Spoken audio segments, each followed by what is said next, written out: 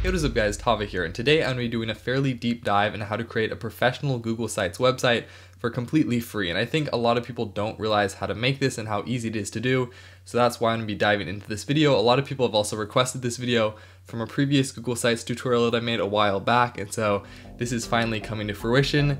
This is going to be that tutorial.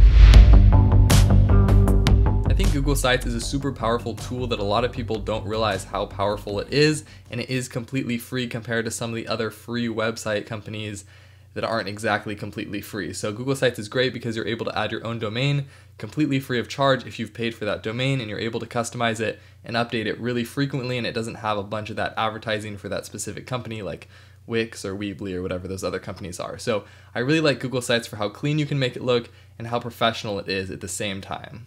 So in this tutorial, I'm going to be showing you how to create a clean and professional website that basically advertises what you want to represent as yourself or as a brand, and basically just get that out there so people can see it and maybe potentially click on it and invest in whatever you're doing. Okay, so obviously the first thing we need to do is go to Google Sites, and once you're inside of Google Sites, it's going to look pretty plain, but the first thing you're going to do is create a blank site. I like to create blank ones because the pre-made ones, they just aren't as customizable, so we're just going to click blank here, and as you can see, it's going to load up your new site. So from the beginning, the site doesn't look great. It looks like some of those cheesy sites that you might see teachers have or people just create to have a random site, and they don't really put much work into making it look professional. So this is our starting point, but we can make it look significantly better. The first thing I like to do is change the theme, and if you go over to themes on the right here, you can see you have a couple of choices. The theme isn't super important, but it allows you to set a specific font as well as a color style. So if you click through each theme, you can see underneath you can choose the font style, and you can see what each font looks like to decide if that's the font style you want to go with your actual site. And you can always change your site style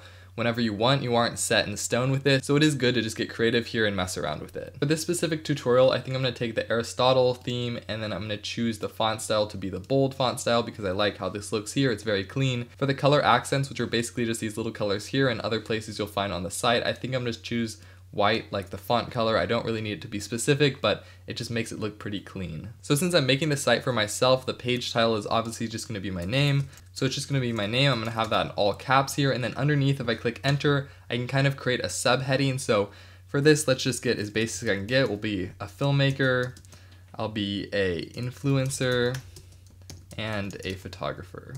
Now what I'm going to do is highlight this and then center it in the middle, and then I'm going to change it from normal text to heading to make it a bit bolder underneath the main title. And now what we need to do is get rid of this really ugly picture here that they set by default. I have no idea why they set it this way, but it really doesn't look great. What I like to do for the homepage, especially if you're an artist or something and you just want to show off who you are, is to create a very simple and basic homepage which just represents your kind of theme as an individual. So for me, this means changing the header type from banner to cover, and this is just going to cover the entire front page, so when they open the page, it's really just going to have a nice image with your title on it, very simple and clean, and represents what you are. Now the next step is to change the photo behind here. For me, I have a lot of sample photos that I use for YouTube and other things that are just great banner photos that work well in situations like this, but if you don't have them, I highly recommend building some to use in places like a website. So let's go to upload.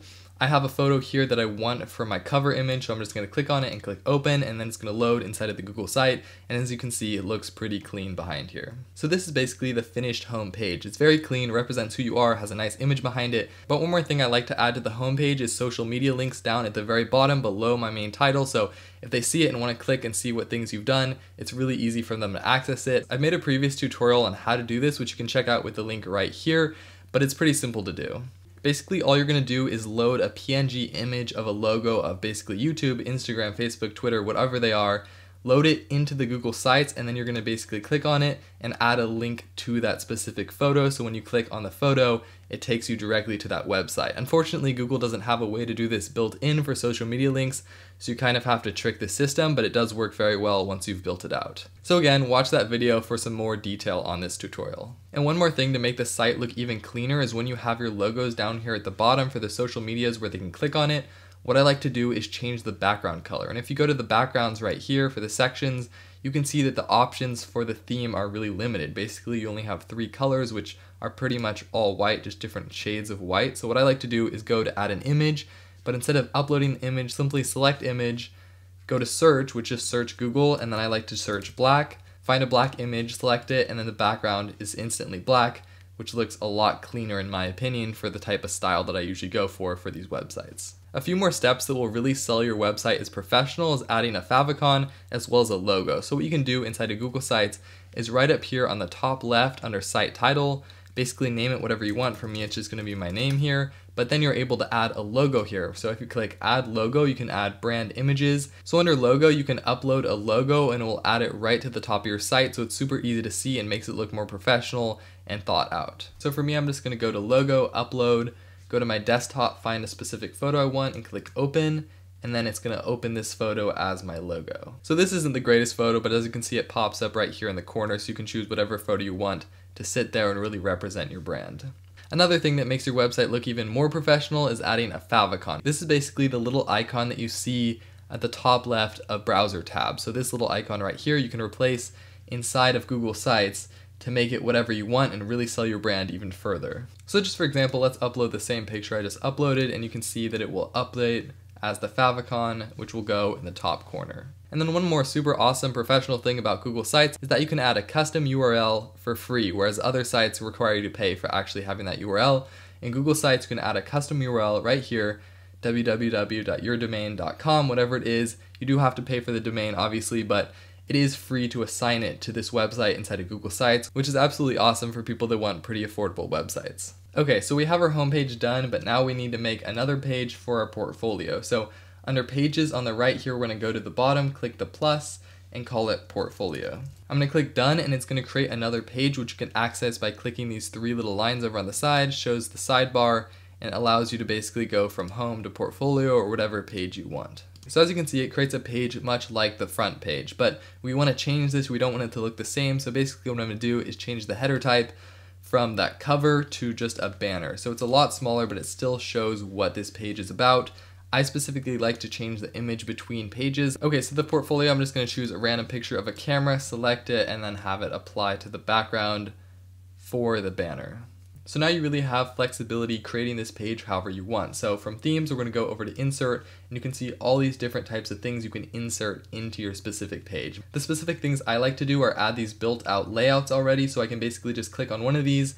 It inserts a bunch of places where I can add videos or photos, and then I can add a title and a description to each of those. So if I'm trying to show different video projects I've worked on, basically I can add a video of that specific project. So if I click here, I have the option to add a YouTube video, and it will actually bring up different projects I've done. So in my portfolio, if I want to bring up the DP reel that I just made, I can search it in the YouTube bar, click on it, and then click select, and it's going to add into this part of my portfolio. And I can basically say DP reel, and I can add a description if I wanted to, basically saying that, oh, these are my best shots from the previous year from these projects shot on this camera, whatever it is. And you can add all these different examples throughout your portfolio. So for the second one, I could do a video, calendar, map, whatever it is, but you like to stick with the same things throughout the portfolio to make it have the most sense. And again, I really don't like this section background being white here. I think it really detracts from the subjects that are trying to be shown on the specific page. So again, what I'm going to do is go over to the section background, image, select image, go to the search tab, search for black,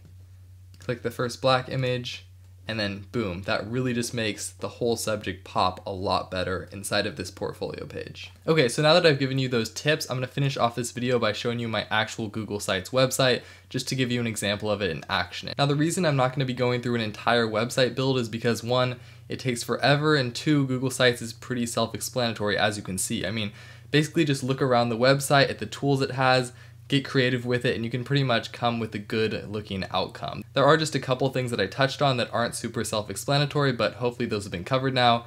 And now I'm going to be showing you my own website and how professional you can make it look for completely free. So as you can see, this is my finished Google Sites website. It looks like that example we were showing, but it's a little bit of a different style. But as you can see, super simple here. Cover image, name, title, and then those social media links here at the bottom. I did them in black and white with that black background here. So if I click on YouTube, brings up my YouTube account, which is super cool. So as you can see, I have my own custom domain here, tavakessler.com. It is a secure link, which is super cool. So anyway, if we go from the homepage, I have my YouTube page, which basically describes what my YouTube channel is about. And again, I use this format where I have the black background, and then I have these videos basically laid out with that self-laid out structure. You can also do it individually, but I just like how I can lay out these videos different sizes. People can click on them and watch them. Under portfolio, like I described, I have that black background, and then I have these videos here with these titles and descriptions underneath them so people can easily click on things to see what they're about. And I also have different category titles here, so I have cinematography, editing, basically just different sections of my portfolio that people can click on and watch the corresponding videos that represent that kind of style. And then at the bottom, I just have some photography because why not? It's in this kind of cool scroll wheel where you can click through different photos, get a good example of what my work looks like. On the side, I've also created some pages for some more specific pieces of work. So in this case, there are 2 documentaries that you can click on, get a nice cover image, and then get a description and watch it with this video link here. Down below, I have an about page, which is basically just a description of who I am, what I do. Super simple, again, with that black background there. And then a contact page, very last part, where it's basically just a Google Forms that I made inside of Google Forms, connected it to the Google site, and you can fill it out with your name, email, and question. Send me a question if you have a question. And basically you can just submit that, and it's super clean, is secure, looks nice, and again, completely free through Google Sites. I know the praise in this video makes it seem like a paid commercial for Google Sites, but it's not at all. I just really like their platform, and I think it's better than the other free website companies out there because it is built into the Google system of things. So it comes with Google Sites as well as YouTube, as well as Gmail, all those things that are inside of the Google network. And it's just really nice to have them all concise in one place, and you can kind of draw from one to the other and make a nice website. Of course, Google Sites doesn't have everything. You can't customize animations and you can't get super fancy with all the effects that you have inside the website, but it is a very good way to make a professional website quickly that you can share with clients and get your name out. Anyway, that's it for today. If you like this video, be sure to like, share, and subscribe, and I'll see you all next time.